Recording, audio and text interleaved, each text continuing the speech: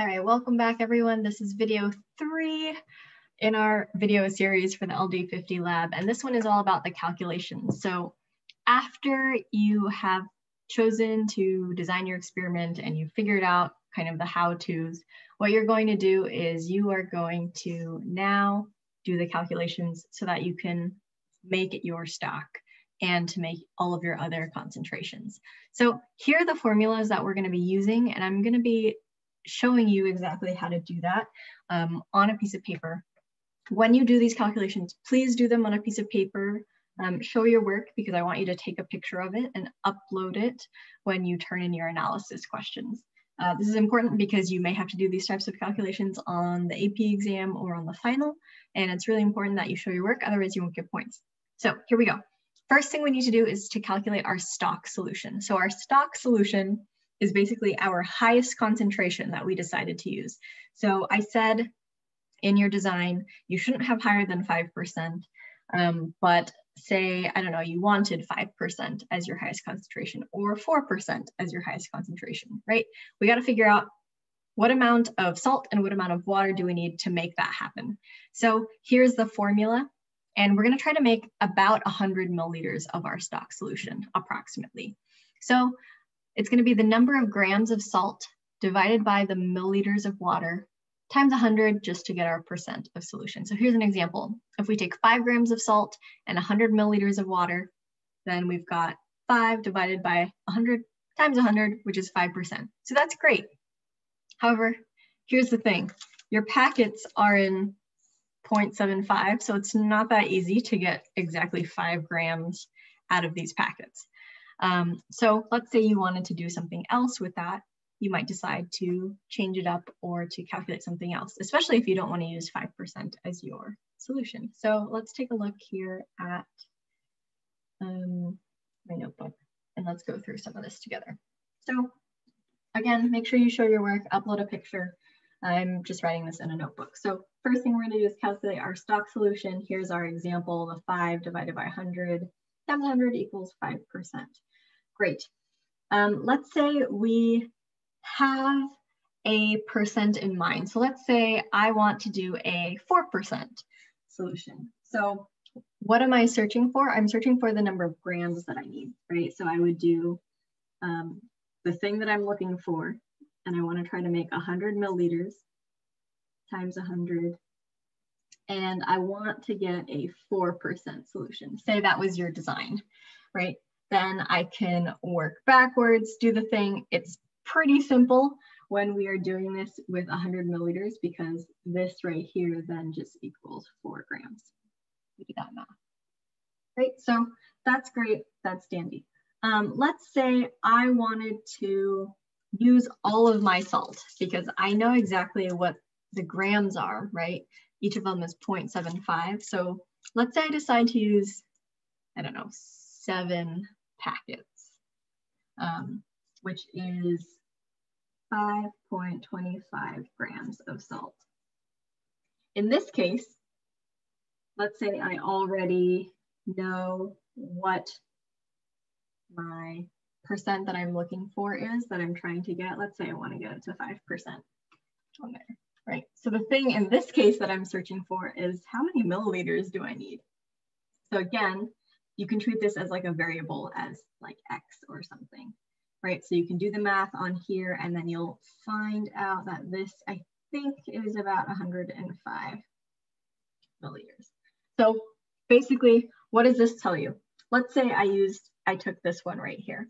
So this was my experimental design. I want my highest solution to be 5%, and I'm going to use all grams of my salt. So basically, when I make this solution, I'm going to take 5.25 grams of my salt, so all 7 packets, and add that to 105 milliliters of water. And I can measure that using my graduated cylinder. That's how I'm going to make my stock solution. Cool. Seems simple enough. The idea here is depending on what you already know, say you already know the percent, or you already know the amount of grams you want, then you're just solving for the missing piece there. Cool. So again, this is up to you, but please do not go higher than 5% on your stock solution. Again, your stock solution is just your highest percentage on there.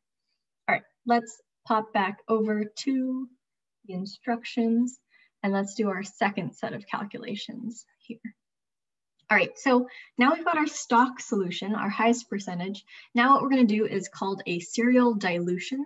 And what that means is we are going to take our stock solution, the highest concentration, and then we're going to take some of that and then add in some water to make it dilute it, right? So basically what that means is we are lowering the concentration, but again, we have to figure out how much of the stock solution do I need and how much of water do I need?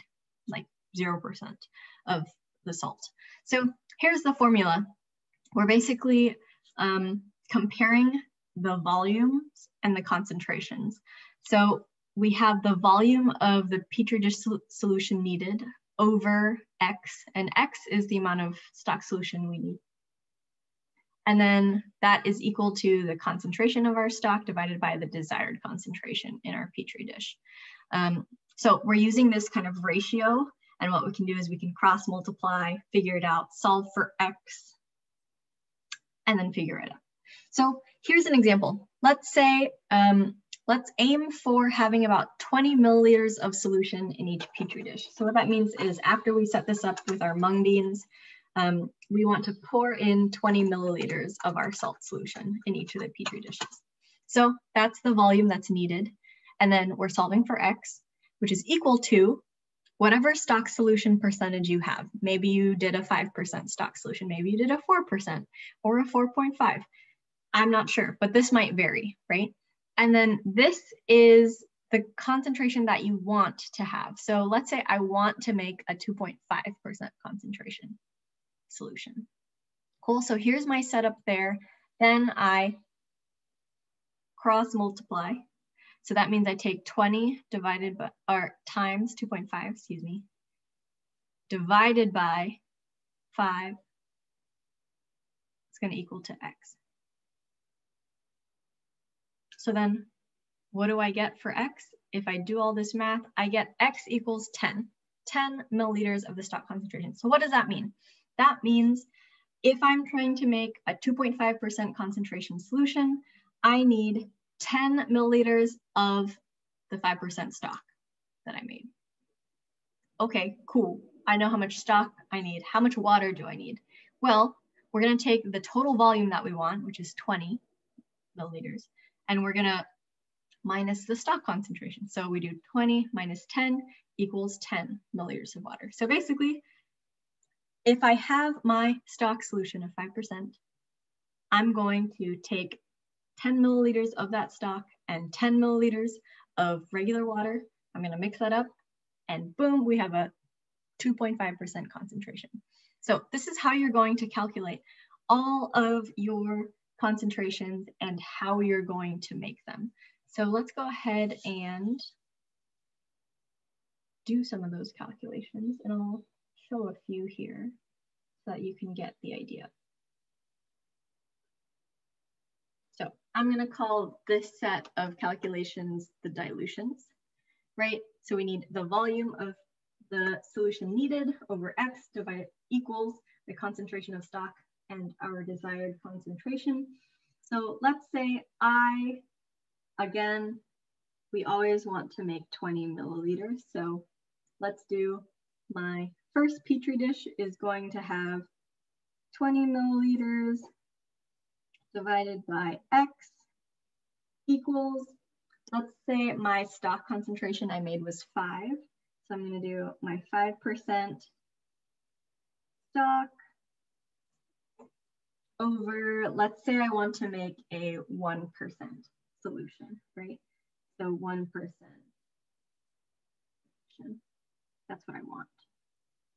So again, I'm going to solve for X. So what I'm going to do is I'm going to cross multiply. So I multiply 20 times 1. And that's going to equal 5 times X. So that's 5X. Right? And then I solve for X. So I divide by 5. So then I get 20 times 1 divided by 5 is 4. So what does that mean? That means in order to make a 1% solution, I need 4 milliliters of stock. So let's go ahead and calculate how much water we need. So 20, right, 20 milliliters total, minus the 4 milliliters of stock. That leaves me with 16 milliliters of water. Cool, and then maybe I'll go ahead and just write that out right next to it so that I am super sure I know exactly what I'm gonna do. So for my 1% solution, I'm going to need 4 milliliters of the stock plus 16 mils of water.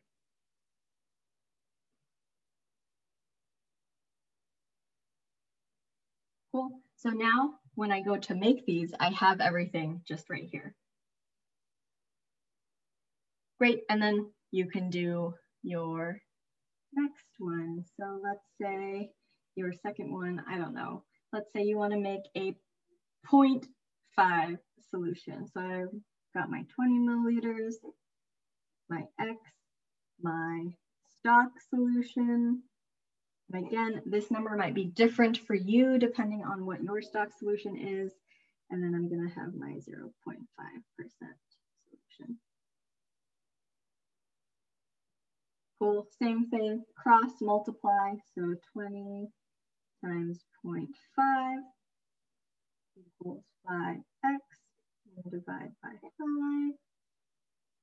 So then I have x equals 20 times 0.5, which is 10, divided by 5 is 2. So in this case, I'm going to have my 0.5% solution is only 2 milliliters of the stock. And 20 minus 2 is 18.